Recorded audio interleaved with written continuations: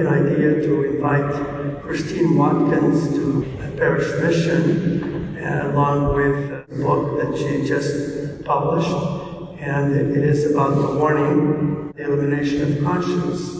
There is a long history of prophecy in the Catholic Church. It should be interesting tonight. I think nobody will fall asleep tonight in this talk. So Christine, again, welcome back to Our Lady of the Assumption.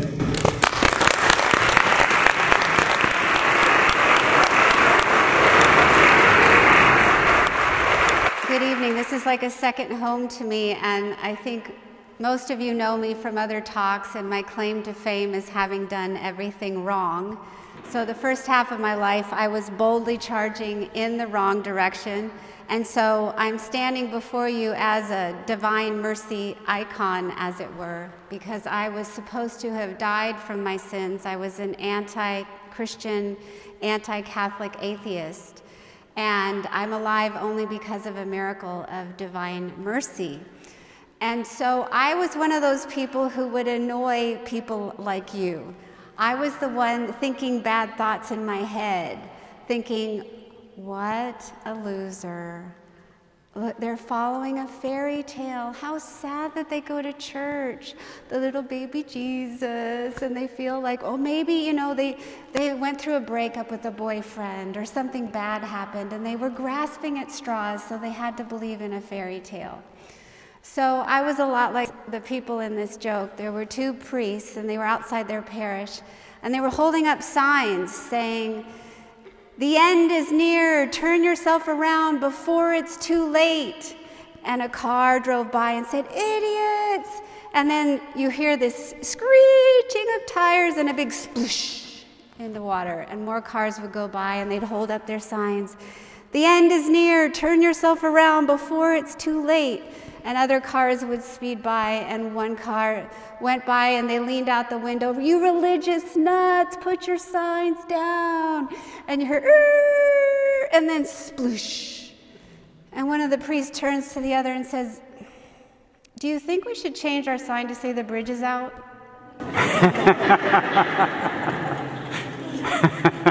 So here I wasn't exactly shouting bad things at Catholic Christians, but like I said, I thought that following a fairy tale was a very sad, sad thing.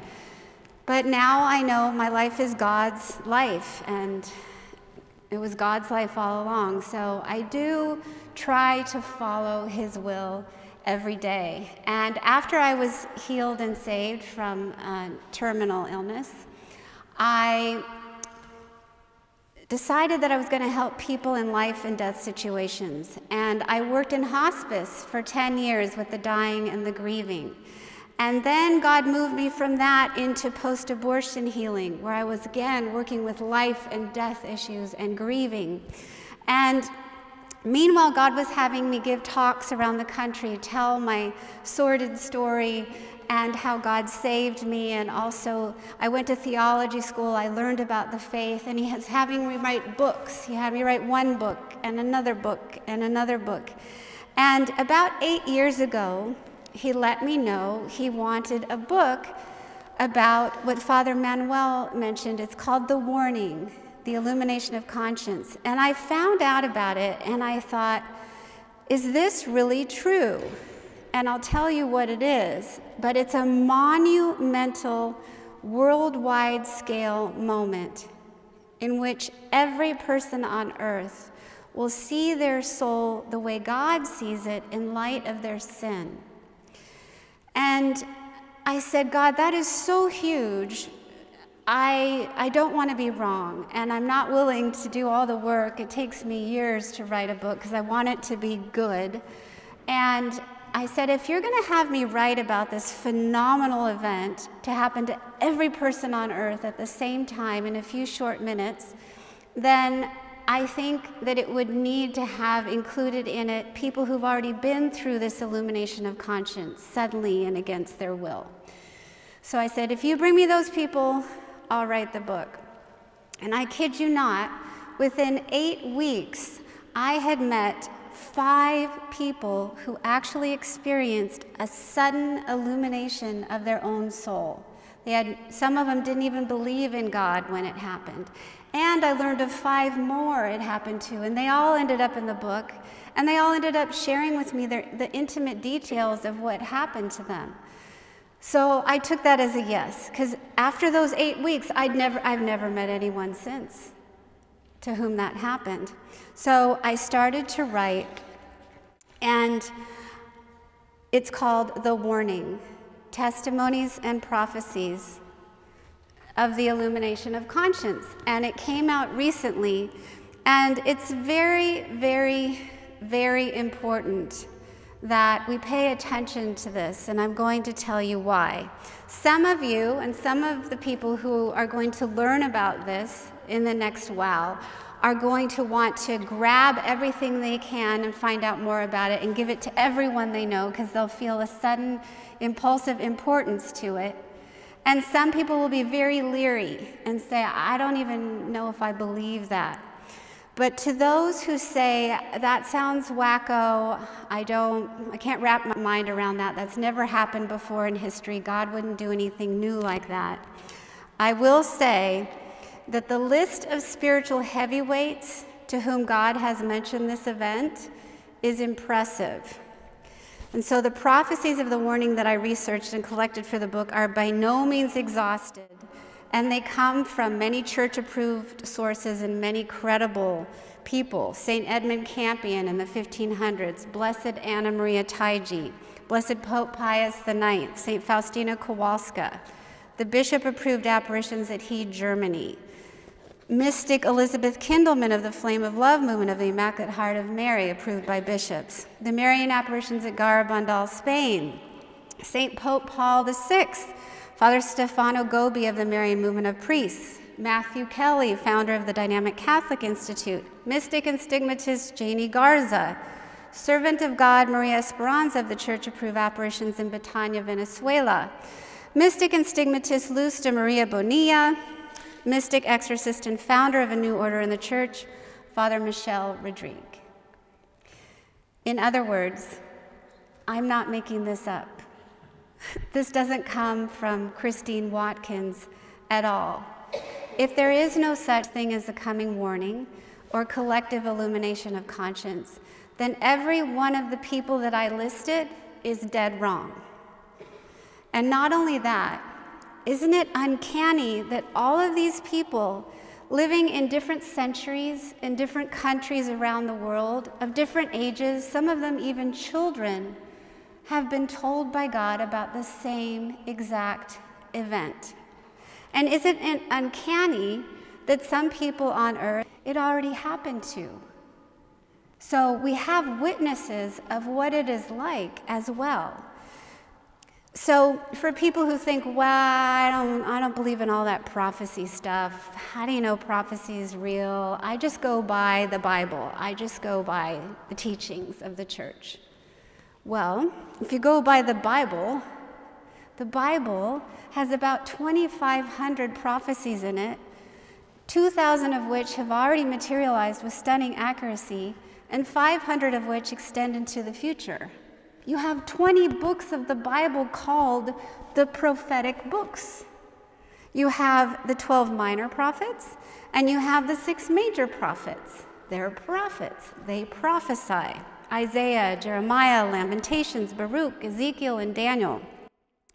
And so when it comes to the Messiah, this is how God has worked through human's history.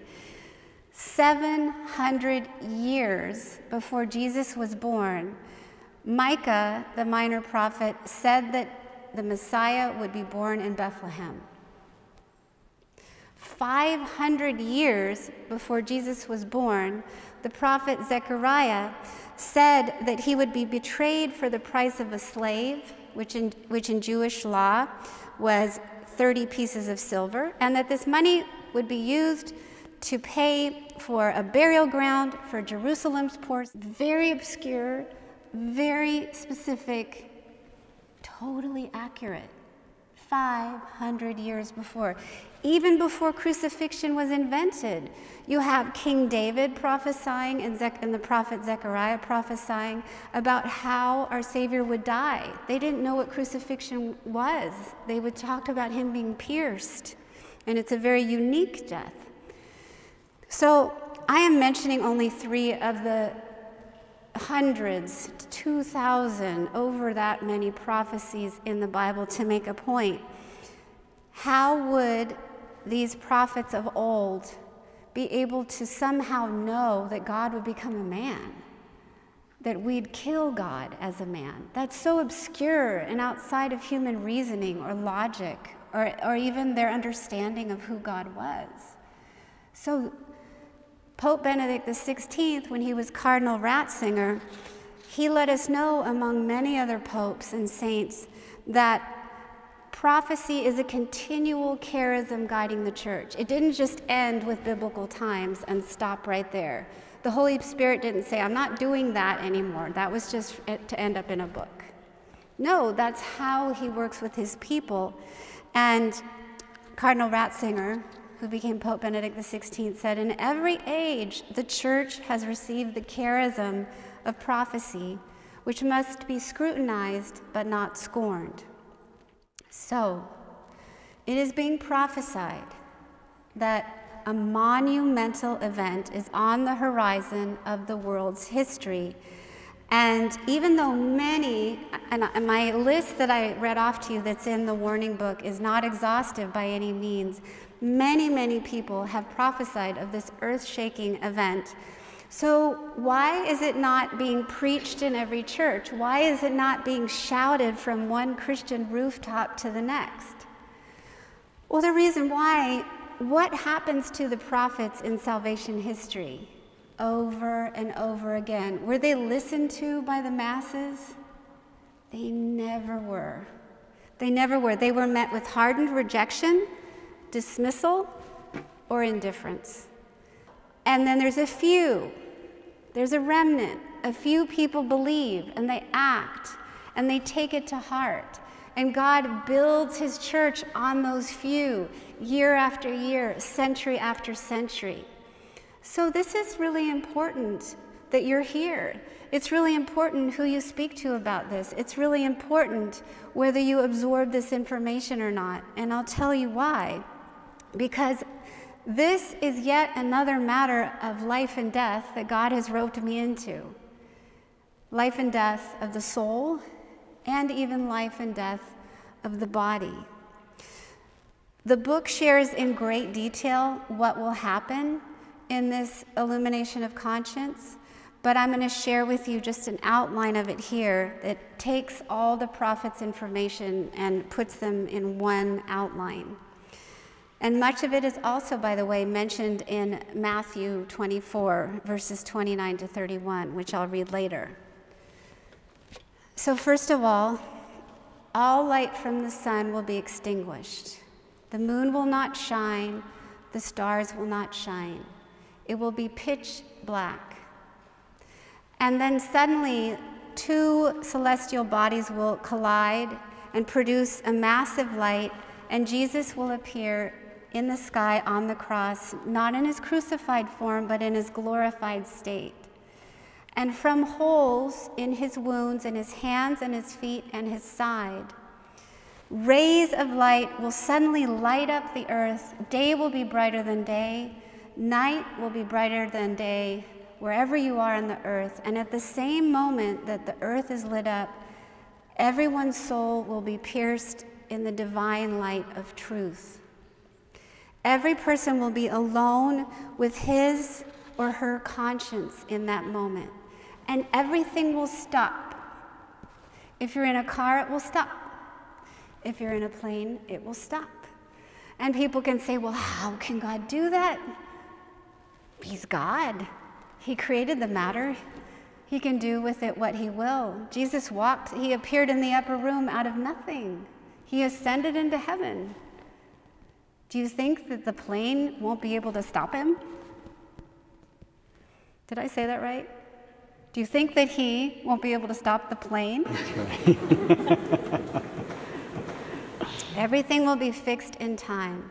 And for about 5 to 15 minutes, people will see all of their sins of omission, the things they didn't do but were called to do, and their sins of commission, the things that they did and weren't supposed to have done.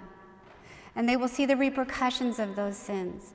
And they will feel what it's like should they die at that moment. And they will know where they're supposed to go, whether it be heaven, purgatory, or hell.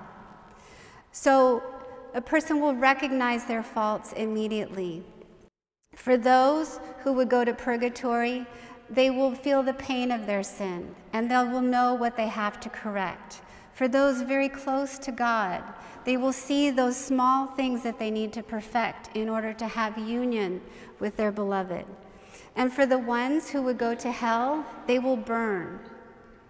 They will feel the whipping of Satan, and they will experience his beatings, and many will not survive because of the emotional impact of this.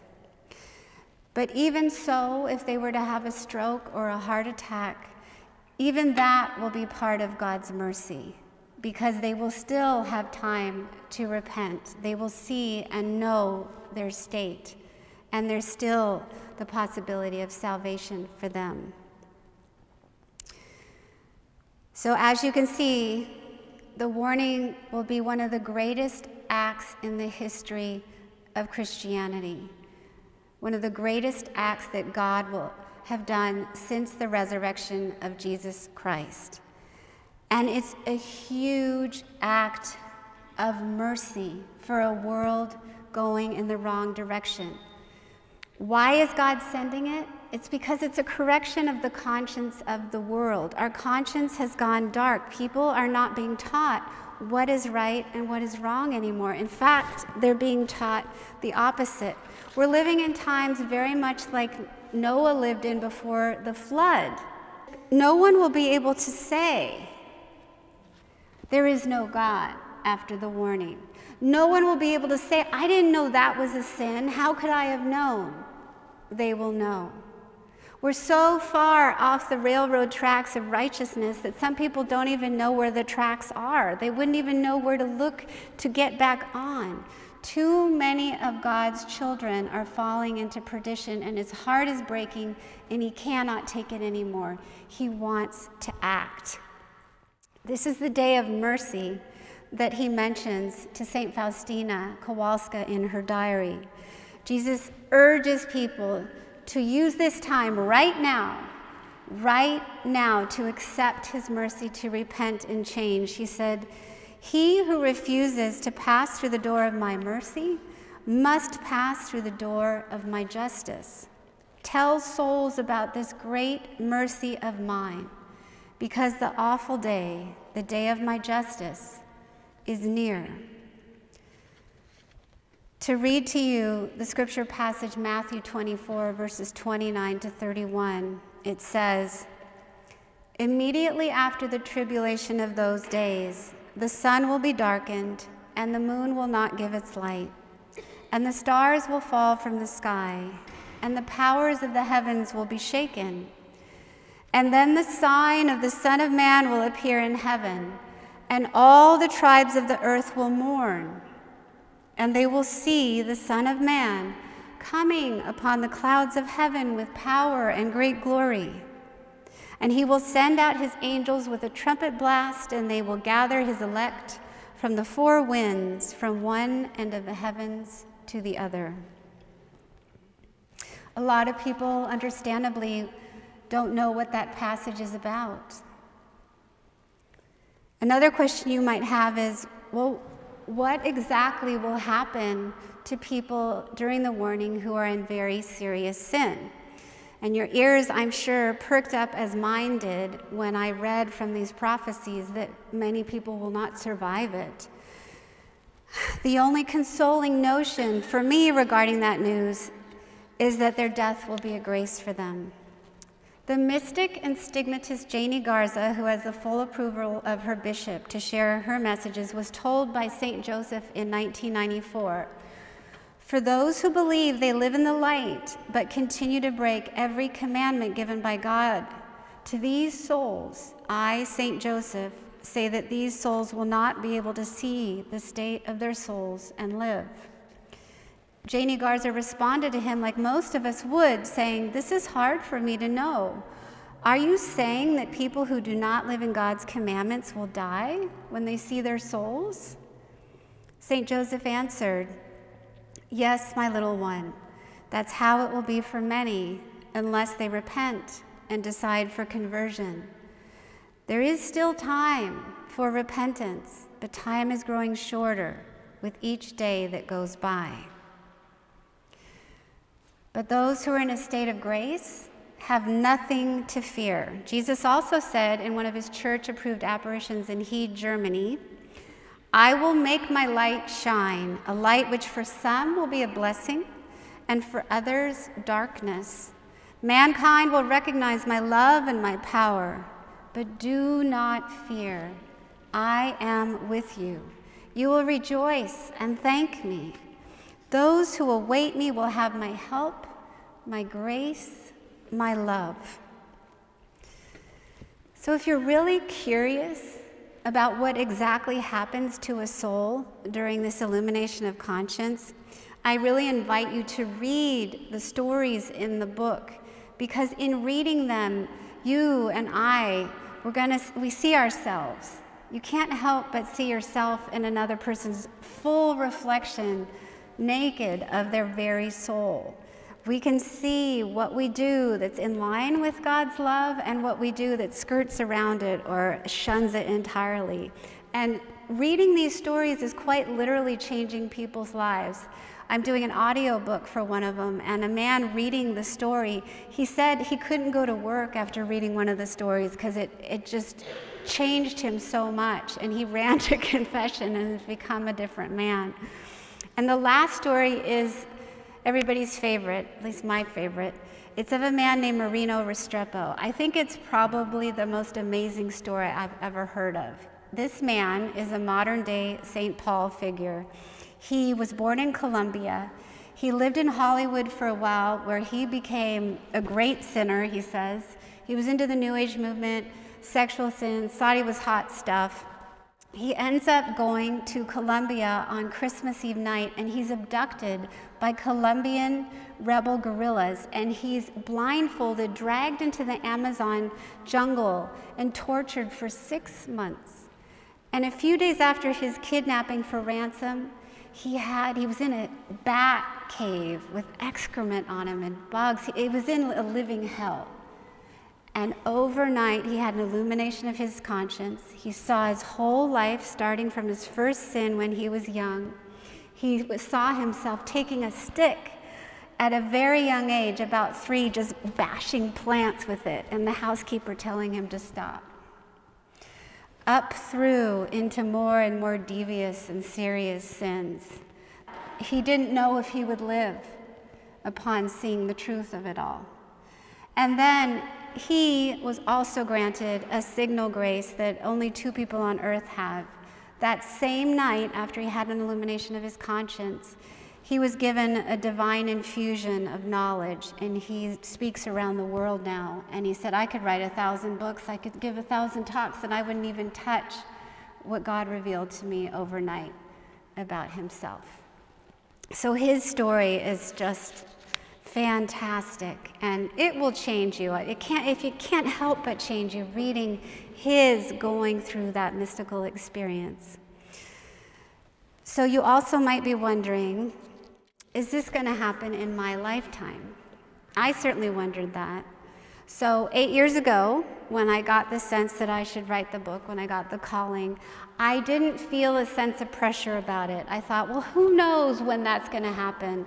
Okay, God, I get the sense from you answering my prayer that it is real, but I don't sense any urgency. Like it says in 2 Peter, with the Lord, 1 day is like 1,000 years, and 1,000 years is like 1 day. And then as I was doing the research, the voices, the messages, the prophecies became more urgent and more urgent and more strident, and saying it's closer, it's coming, until I read a message that Our Lady said to the mystic and prophet Lusta Maria de Bonilla. She's bishop approved, and her writings have received an imprimatur, and she suffers from the stigmata. And she just spoke somewhere. She's originally from Costa Rica, and wherever she goes, if she's near a crucifix, it begins to bleed or exude oil. There's all these manifestations of God saying, listen to what this woman is saying, because it's not her words, it's mine. And Our Lady said to her on March 3rd, 2013, not that long ago, how close this generation is to the warning, and how many of you do not even know what the warning is.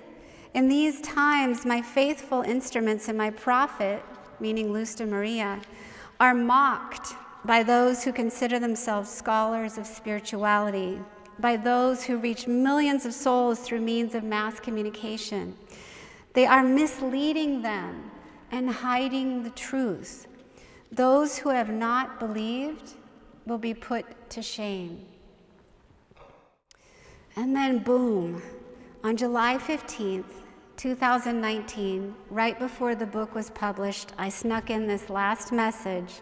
St. Michael the Archangel declared to her, this is the generation that will experience the great act of divine mercy, the warning. And Lusta Maria is not the only prophet who's being told this. God the Father recently spoke to the exorcist, mystic, and religious superior of a new order, Father Michel Rodrigue. I was blessed to speak at a conference with him a couple weeks ago in California. He's been giving talks in the US and Canada. And God told him that the illumination of conscience will occur in our generation. And he's speaking to people who aren't very young, saying that they will experience it, helping them to prepare. As to what happens after the warning, there's about 6.5 weeks when Satan will be kept at bay. Another act of divine mercy, where God says, make a choice. I've shown you who I am, and people will know that the Catholic Church is the church that Jesus founded, that the Catholic Church contains the fullness of truth. And they will be confused. Many people who didn't even know there was a God will be wondering what just hit them. And you and I will be ready to bring them to church, to catechize them. We have to know our catechism. We have to know our scripture. We have to know our faith. If you don't know it yet, learn, start, know it. It's going to be very, very important. And God the Father showed Father Michel Rodrigue masses of people coming in, lines for confession out the street, priests wondering what hit them. He's from Quebec, so he has a French accent. He's like, give them a sandwich. Please give them a sandwich and let them go to the bathroom. They're going to be mobbed. So Father Michel's going to need a sandwich, so pack that for him, let him go to the bathroom. People are going to want to know what hit them and what they need to do, and you will know exactly what's needed. There'll be mass baptisms, there'll be confessions, and after 6.5 weeks, the devil will come back to do his normal temptations. The media will say, we don't know what that was a collective solar flare, we're not sure. People will go back into their old ways, and many will deny that it had anything to do with God, because it was painful, because they don't want to think it was real. It's easier to listen to the media, to listen to the lies. When that happens, after someone is shown truth, is shown God, is shown their soul, and says no, they become very dark. And after you and I have been shown truth, have been shown God's love, and repented, what will happen to us? We're going to be holy. I'm looking forward to finally being holy. The good news for you and I is that we get another chance. We're going to wake up out of this like Ebenezer Scrooge after in the Christmas Carol, like, wow, I get another chance. I really blew that. Yay! We'll know. And here's the thing. what are we going to do? It's easier. I think this is why God had me write the book, and I didn't do it for money like some people on YouTube are saying, she wrote the book for money. I'm like, really? If I wanted money, I'd be a banker. I'd work at Starbucks. I'd make more money. All the money goes back into evangelization for Queen of Peace Media, which I started. The idea is God, I believe, wants this book to go around. I mean, I've never seen anything like it. It's going into Ireland, it's going into England, it's going into wherever people speak English. It's exploding. I think people are wondering, what's happening with the church?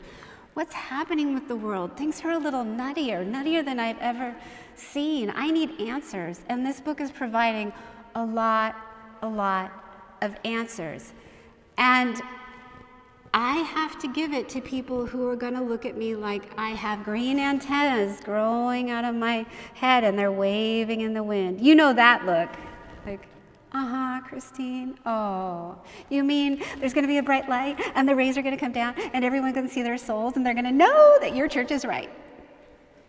How do we convey that?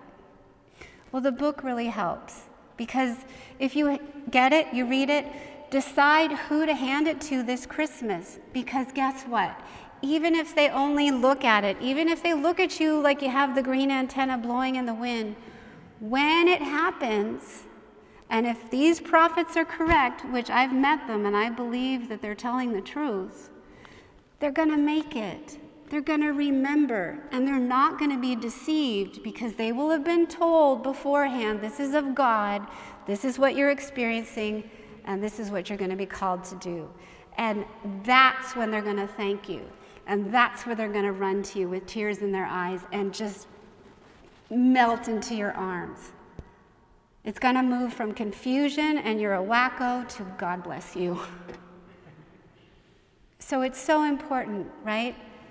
There's many people I know, I don't know if they're going to make it.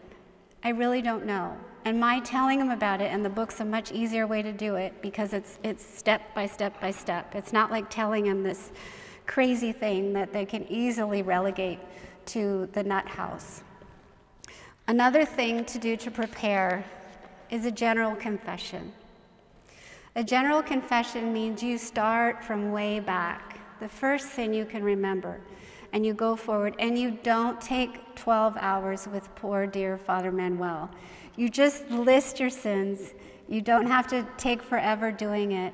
God understands exactly what happened, but anything you can remember. And the book will help you with this, because as you read these different people's stories, you, like I, will think, that's a sin? That's a sin? Oh my gosh, there's a really holy nun. She was my spiritual director at the time, and she was so lovely. And I said, this is crazy, but I think I'm supposed to write a book on this illumination of conscience. And she looks at me and she goes, I went through that. And so hers was this minor refining of her soul, right? She was already a beautiful person. So you're going to learn a lot, and you're going to know how to do a deeper confession. I was shocked to find out that, how many of you know who Matthew Kelly is? Okay. God, the Father, told Matthew Kelly about this when he was about 19 years old. And Matthew Kelly's account, I think, is one of the most thorough and helpful accounts of the whole warning. I will read the last part of it. All of you, be like the blind man. Each day you should cry, Lord, open my eyes, and my Son will open your eyes so that you can see your wretchedness and repent. Many people think that I, your God, won't mind. It's only a little, they say, but it's not a matter of minding. I want people to love me. Love respects little things as well as big things. And in most cases, these little things are not so little.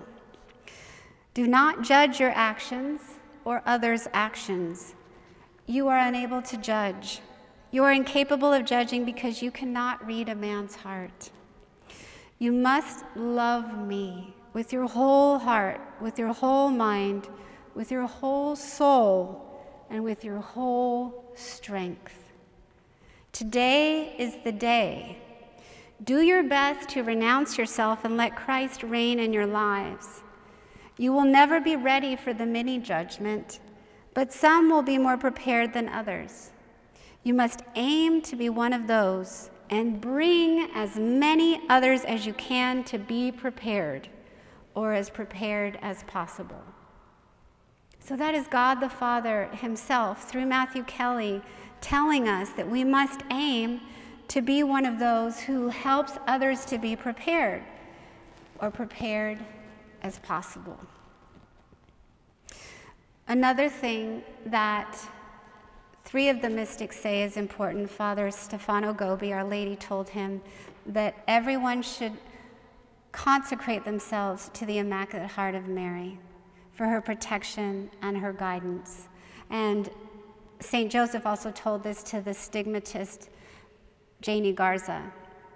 So, of the many things I have at the back table there from Queen of Peace Media, this is an ancient consecration that began in Mexico, and it's called Mary's Mantle Consecration, a Spiritual Retreat for Heaven's Help. It's 46-day consecration where you go through a virtue every day, 2-minute meditation, and parishes are doing it around the country. Everyone says it's very well received. I haven't received a single complaint. In fact, when it ends, people want it to continue.